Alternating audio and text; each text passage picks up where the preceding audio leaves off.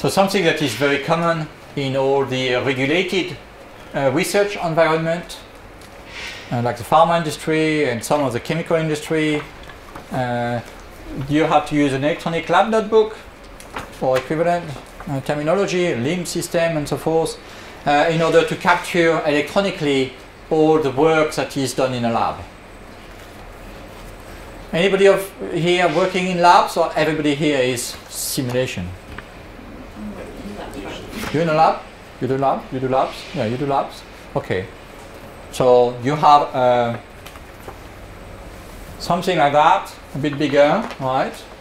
And in that, you write today, the date, then you put some post-it, and then you have some spectral properties, graphs that you cut, and then you have some all type of informations. And 2 years later, when you think, oh, I remember we did a project on that, finding the thing is just impossible. And you do it again, basically, because it's quicker than opening all those things. And that's just you in a department, right?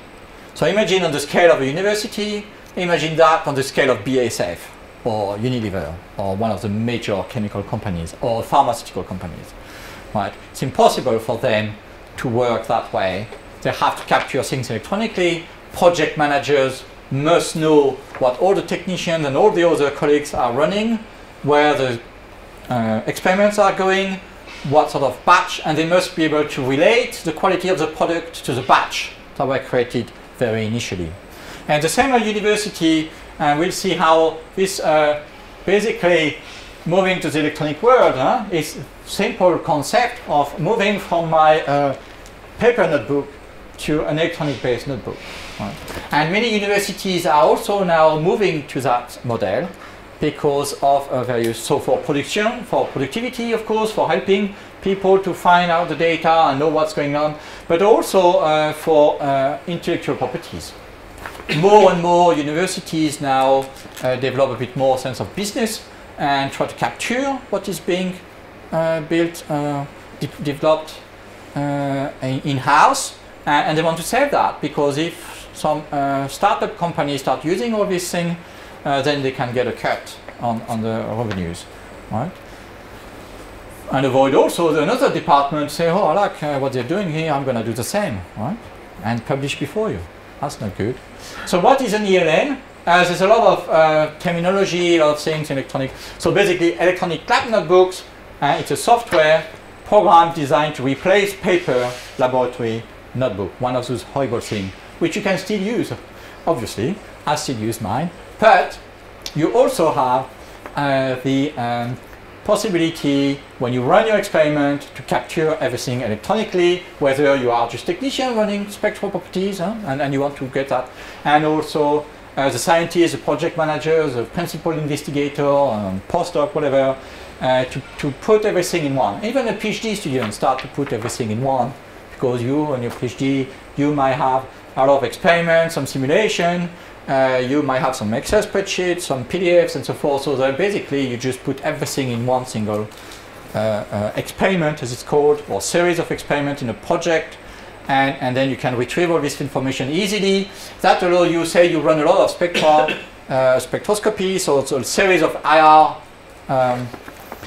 data, and then you have to do all the analysis. So now you have everything in one. You can run program automatically on all those things. Again, we're back to the background pilot automation to retrieve all those information very easily.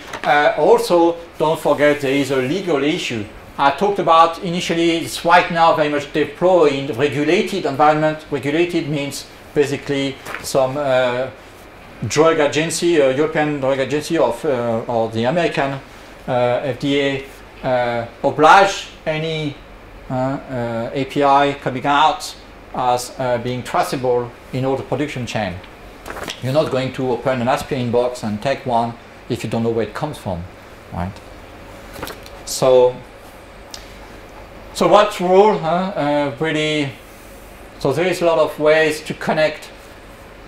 Here, the ELN I'm talking about, the contour ELN, is really about replacing that by an electronic version. That's all it is about. Now, you do have a lot of systems which connect all the experimental machinery the spectra, the balance, scale, the pH meter, anything can be connected to computers now, and that throws out a lot of text files usually, and then you have, normally in the lab you might have a computer associated to that machine, and the data is there. When you want to move around, you take a USB stick, or you print the bloody thing and you glue it on your lab, is right?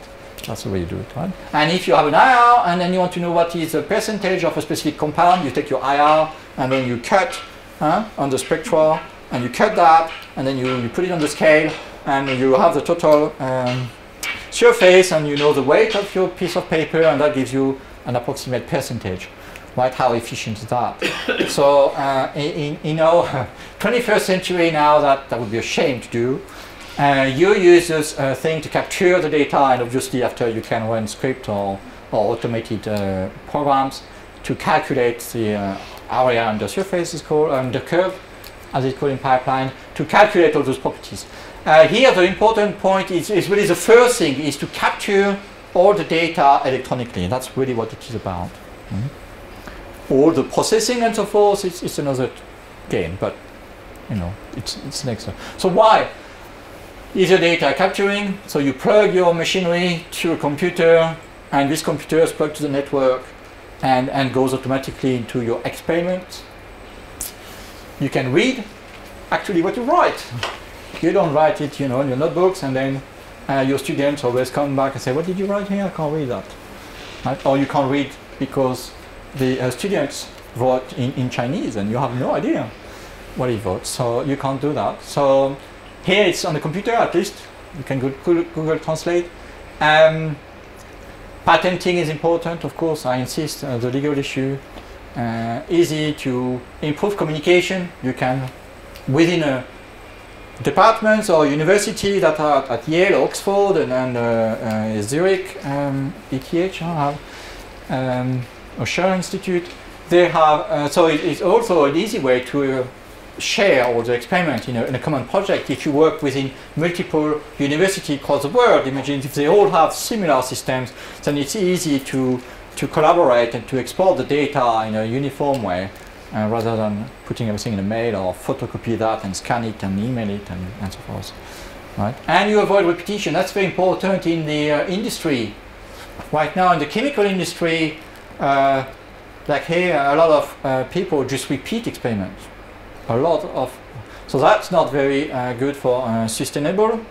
It's not very good for green chemistry. It's a waste of time and waste of money, and also you can be legally challenged if you have no proof that you've run them. No? It's down. So let's move on. So university level, the Karolinska Institute in Stockholm was one of the first to adopt this model, probably because they are the neighbor of the Contour company, which started this ELN thing. They now have a few hundreds and aim to go at 1,500 actually in 12, sorry, so last year. So they have now over 1,000 users. So everybody on the campus now is going to use. So every PhD, postdocs, it's mostly for postgraduates, sorry, to record all their research, all the staff. It's important for the reason I mentioned. Okay. So the ELN itself, so we have many ELN at Accelrys. The Contour library I will show you in a minute. The CMX notebook, that's for very heavy system for pharma guys and large chemicals. And the VelQuest, that's for the more the production thing. So the high level, that is the name of the Contour product. Contour is a subsidiary of Accelrys, and they are Swedish, or based in Stockholm anyway. And so it's been on the market since 2004. Started with a few local academics, but also with Heinz, Carlsberg, food and beverage companies. They do a lot of formulations, of course. You imagine when Coca-Cola wants to run a new product, they have to do a lot of tests. Or maybe you want to do the Carlsberg test, that must be a good one. right? To see, you know, how when you modify the formulation, basically you obtain a different taste, a different texture, different, and that is very important to capture all those things for all the various reasons I mentioned. And those guys go through massive testing, massive test. And so all that has to be captured. But also, so that is for the, of course, chemical and food and beverage, but also the universities start to adopt this sort of models. So in my next 5 minutes, let's see if I can. So you have different ways to use the software. You can have a cloud version, and also you can have a in-house server. So basically, you can have an installation, a local installation, and everybody connect to that. Or Accelrys also has some servers based in Las Vegas somewhere, and you can connect directly to this to the servers. So you have an experiment. So let's take one. I have say Modernizing. What did I have here? So when you have an experiment, you have a series of. So you have the name of the authors, experiment number. So this is a test for Modernizing, which I tried.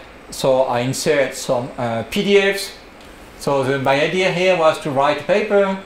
And so my papers on this nanodielectrics, what do I have when I want to write a paper?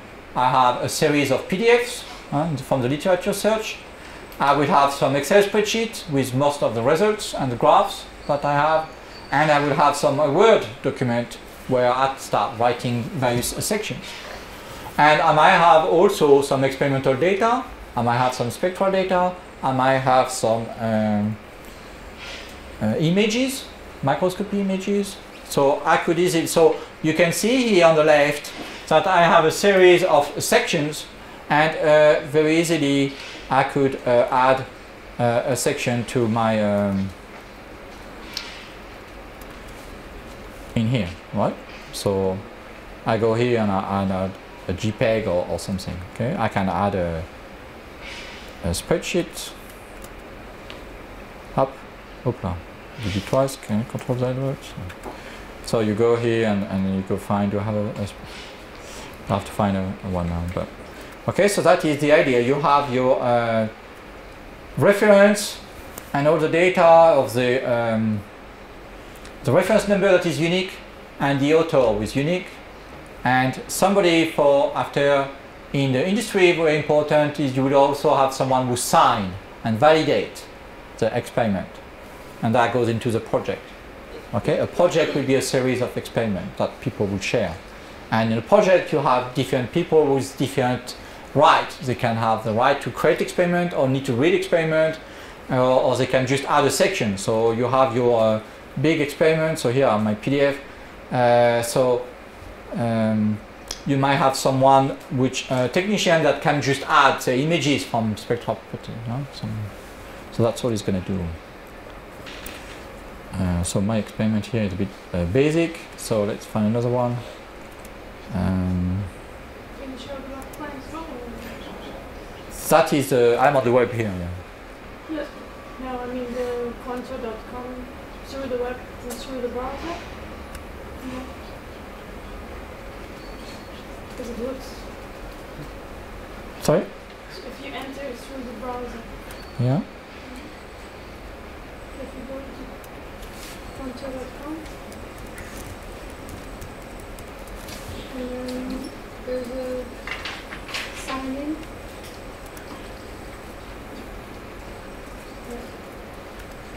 Because it looks a bit more presentable.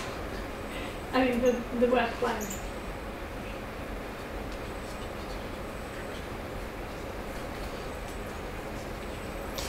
Okay.